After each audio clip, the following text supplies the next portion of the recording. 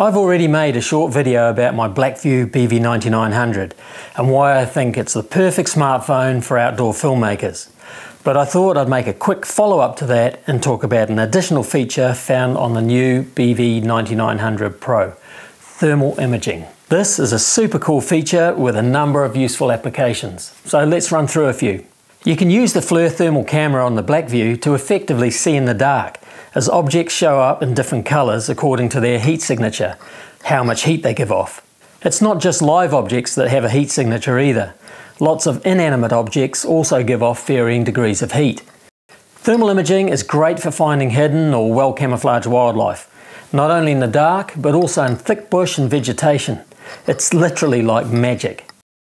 Being able to see where heat is escaping is also really useful.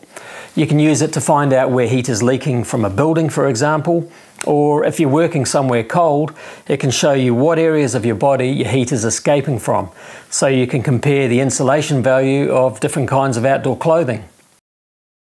Another application for thermal imaging in situations like we have now with a global pandemic going on is to show you visually if someone has a high temperature. Pretty useful if you're travelling or sharing space with people you don't know.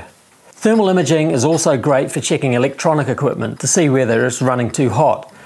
Cameras, chargers, laptops, etc. It gives you a pretty graphic picture of how hot a charger can run and why they can be a fire hazard. What's especially cool about the Flir thermal imaging on the Blackview smartphones is that the thermal image is overlaid on top of the normal visible image. So you also get the detail and outline of what you're seeing, not just the heat signature. And this makes the image much easier to understand, because you have to remember that thermal imaging is at a much lower resolution than your regular camera. For me, thermal imaging is a great visual prop for nature documentaries, as it clearly shows the difference in heat signature of different animals, like between warm-blooded mammals and cold-blooded reptiles, for instance. Apart from being a really useful tool, thermal imaging is just fun to play with. It's so interesting getting this totally different view of the world. It's like being given an extra sense. What smartphones are capable of now is pretty incredible. And as a filmmaker, I've become quite dependent on mine to run all sorts of camera and equipment apps. The big advantage of Blackview smartphones though is that they're bomb-proof as well. Not only do I get thermal imaging, a great camera and tons of storage and processing power, I also know I can drop my Blackview, get it wet, work in snow and extreme cold, and it still won't miss a beat. I don't take away any equipment with me on an outdoor location shoot unless I know I can trust it completely.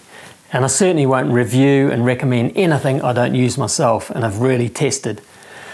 I've had this Blackview phone now for over a year and used it on a daily basis in all sorts of conditions. It's been absolutely bomb-proof, and I honestly think this is the phone for outdoor filmmakers.